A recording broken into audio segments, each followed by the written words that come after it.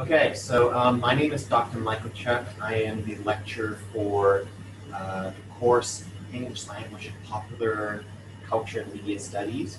And today I want to talk to you about the topic of popular song lyrics versus poetry. When we think of popular song lyrics, right, the songs that you hear and the words that you hear on the radio, on TV, in films, you often think of them as more of a commercial, more of a mass culture type of product and activity, right? Whereas in contrast, when you think of poetry, you think of, the works of Shakespeare and Wordsworth, works that are more high culture, right? More intellectual, more smart, if you will. So today I want to explore, in a way, this gap and this contrast. Why do we have this type of difference in terms of popular song lyrics as being more about the masses, more about everyday life, ordinary activities, and why do we see poetry as something that is more elitist, more high culture, high class? Are there any overlaps between these two activities, right? Can we understand them in a more balanced way? So that's our objective today. Now, before we go into that, maybe we can start with a definition first. So what are popular song lyrics? According to Adam Bradley, he says, lyrics, no matter how artfully conceived and constructed they may be, rarely matter much alone. They exist in relation to the voice that enchants them through rhythm, melody, and harmony, in relation to the instruments that intensify their language or obscure it entirely, and in relation to the experience of pop songs when heard alone or in a crowd. So there's a few things that you can pick up from Adam Bradley here, right? First of all, he reminds us that popular song lyrics are not just about words, right? They're about the relationship between the voice and also the music, right? Such as rhythm, melody, harmony, as well as the instruments that produces these sounds and music, right? So the first thing we have to understand when we think about popular song lyrics is they are not just about words. When we appreciate and we understand song lyrics, we're actually also understanding them in the context of other things like music, like performance, okay? And in the case of popular song lyrics, we want to understand why some songs and their words can intensify our experience and our emotions, right? Whether we are alone, listening alone, or when we're going to a concert and listening to the crowd. Okay, so there's a lot of things to appreciate when it comes to popular song lyrics. It's not only about the words, it's about things around the words as well, like music, like the crowd, like the atmosphere, etc. So here, as you can see in Adam Bradley's book, the title is The Poetry of Pop. So that is quite fascinating, and it echoes back to our original topic for this presentation, right? For this talk here is, can there be an overlap between pop music, popular song lyrics, and poetry, right? So let's have a look at this. An example here. So an example of popular song lyrics could be Taylor Swift's You Belong, right? And So the question is, can You Belong, can Taylor Swift song also be poetry? So before we do that, maybe we can think about what is poetry. Poetry is a combination of form, musical qualities, and meaning. So when we think of poetry, right, it's not, we differentiate it from other types of creative writings or writings in general, right?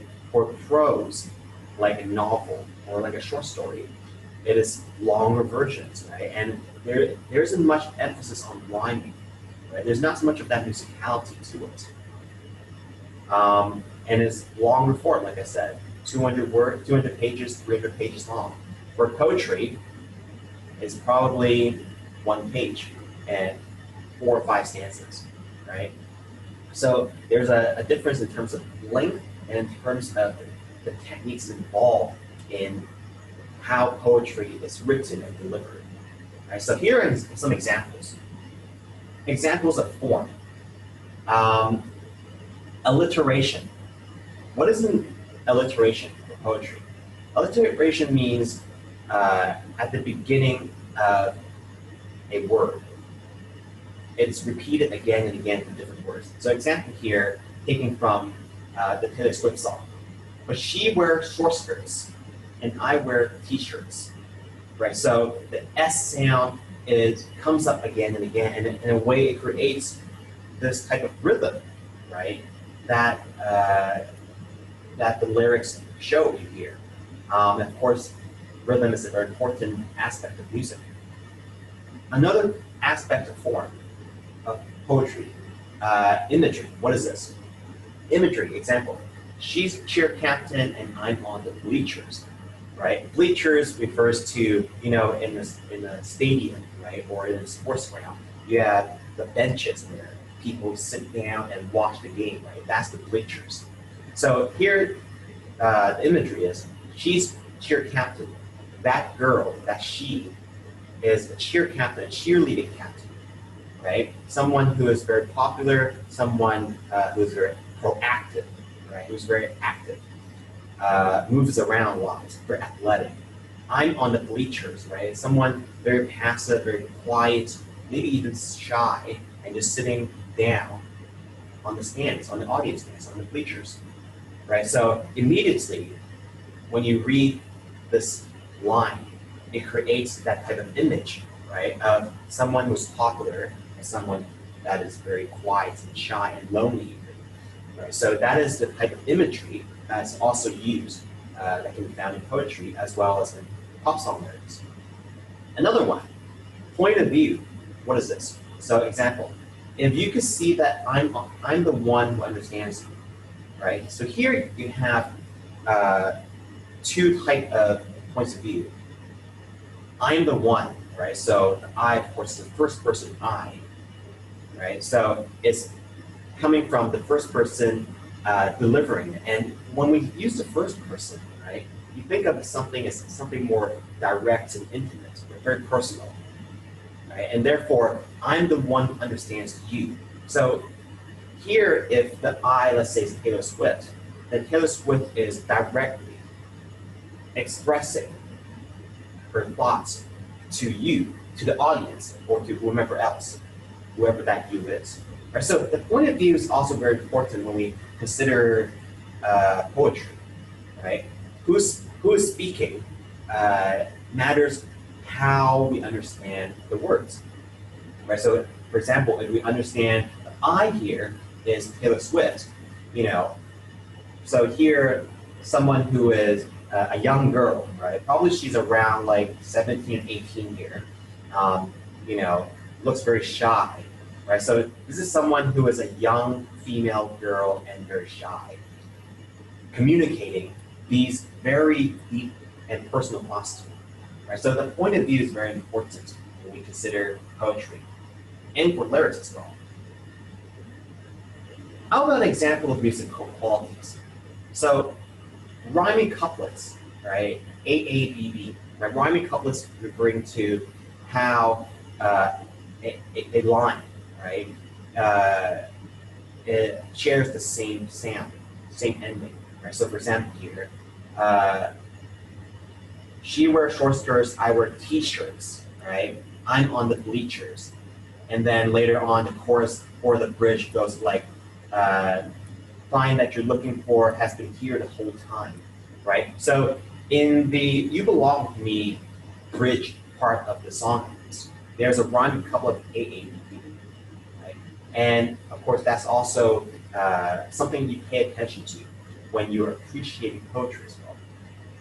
So if we think of poetry as a combination of form, musical qualities, and meaning, it seems to us that You Belong With Me, which is a very popular, very commercial song by Taylor Swift, already shares these two features of poetry, right? It has form, poetic forms, and it also has the musical qualities of poetry. What about the meaning though? What is the meaning of You Belong With Me for you? Right, so that's something I want to build on in the next slide, because that is going to be very important for us to answer, again, this question. What is the difference between popular song lyrics and poetry? And why is there such a difference? So, before we consider the meaning and also the difference between poetry and popular song lyrics, maybe we can look at a few more examples. Aside from Taylor Swift, right, who may be, her songs may be poetry, Bob Dylan, who was the singer-songwriter of Blowing in the Wind, right, a very popular and important anti-war song back in the 1960s. He won the Nobel Prize in Literature in 2016, so it's hard to argue that Bob Dylan is not a poet if he won the Nobel Prize in Literature for his songs.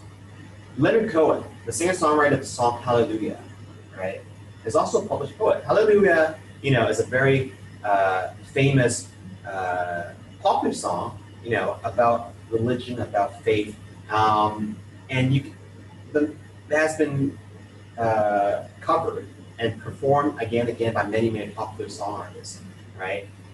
It appeared on the Shrek movie, right, if I remember correctly.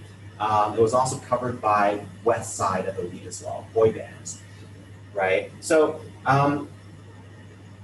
considering how popular the song Hallelujah is, Leonard Cohen, the author, the writer of the song, is also a published poet. So in a way, he also has a poetic sensibility to it when he is writing his popular song lyrics. Here's a more even maybe extreme example. The Nobel laureate and Irish poet Stephen Skean described Eminem, the rapper, as a lyricist who created a sense of what is possible and sent a voltage around his generation. So, of course, Eminem for many songs, Lose Yourself, Without Me, Not Afraid, etc. Rap God. And he, of course, is someone, when we think of rap, we don't necessarily think of it as poetry, right? We think of it as more like just popular songs or even very rebellious type of cultural activities. But for the Nobel laureate and the Irish poet Stephen Skean, he has very strong and high praise for Eminem's lyrics. So, in a way, it begs us to think about the question: can popular song lyrics be literature and be poetry? Right? From these examples, it seems to be yes. And if we go back to Taylor Swift, it also seems to be that Taylor Swift can be poetry as well, right? Can be literature, can be serious reading. So the question is, who decides what writings are literature and what writings are not literature? Who decides Taylor Swift is not a poet, but simply a pop singer? Who decides this? So this is a question that is going to be very important when we think about, again, the difference between pop songs, pop lyrics, and poetry. So In order to answer this question, we can continue thinking about this through the concept of culture's ordinary.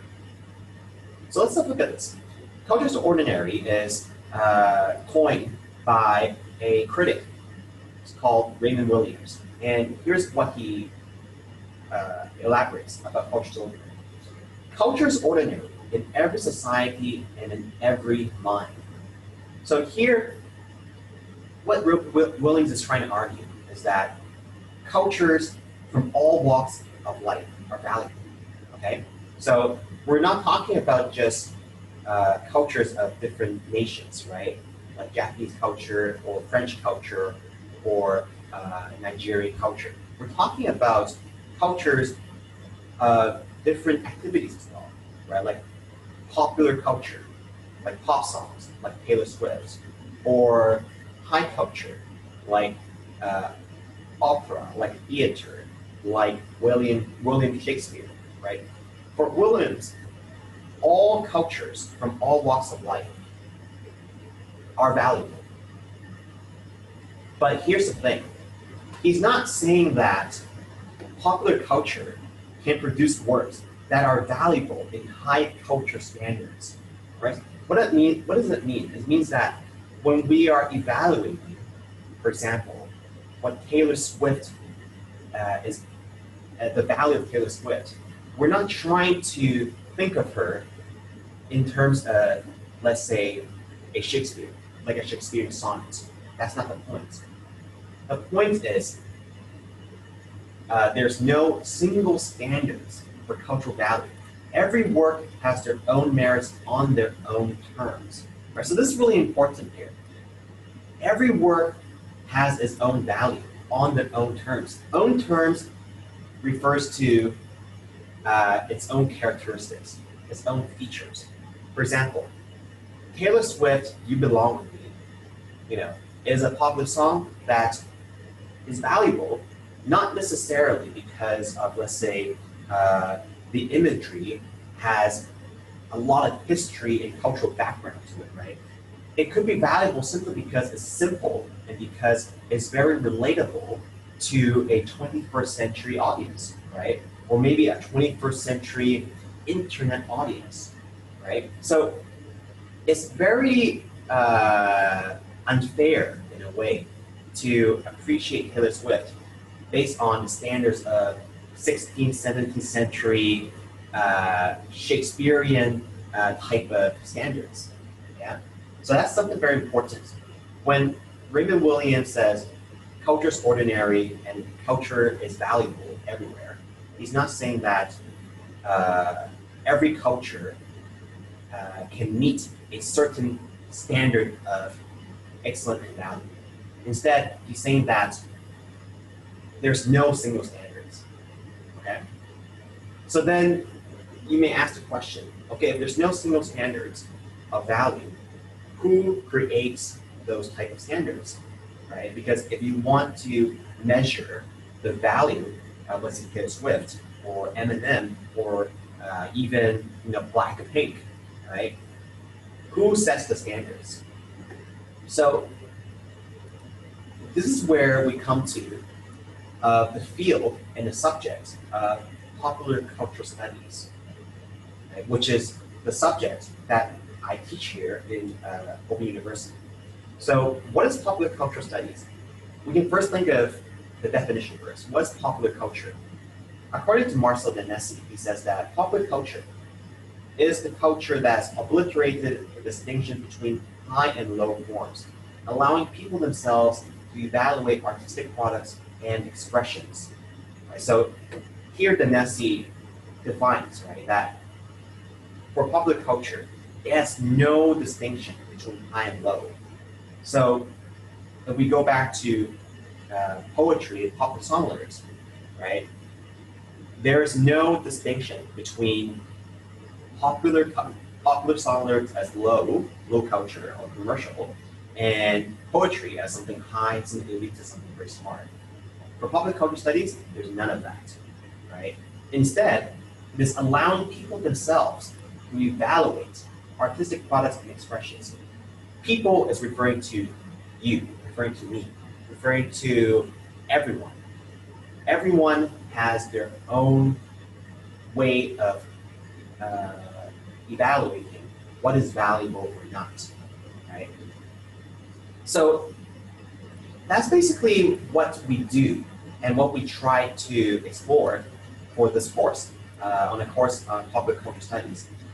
We try to think about why something is valuable, and we try to explain it, right?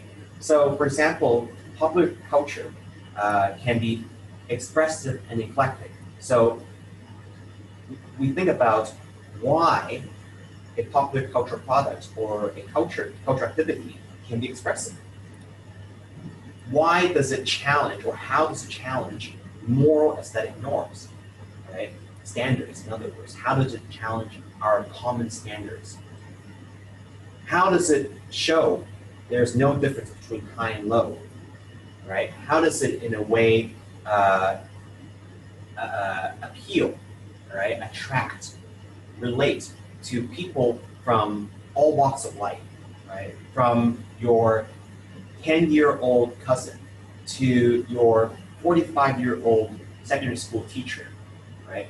How do they all appreciate, in a way, a cultural product, right? And most importantly, they're driven by youth, right? So popular culture studies is something that is, in a way, very ambitious. It doesn't have a lot of rules to it, right? Just like how youth, right? Young people, they don't necessarily consider or have too much hesitation about expectations and norms, etc. So that is, in a way, what we try to highlight for popular culture studies. So to wrap up, popular culture studies, or the study of, let's say, popular song lyrics versus poetry, is really about thinking how you decide and explain the value of popular song lyrics, right? At the same time, you determine how you value and understand and appreciate poetry, right? You are the one who are to decide these standards, right? And through that, we learn more about not only the world, our society, but also about ourselves. So that's really what we are trying to do for the course English Language, Media, and Popular Culture Studies at Open University. Thank you, and I hope to see you at OpenU soon.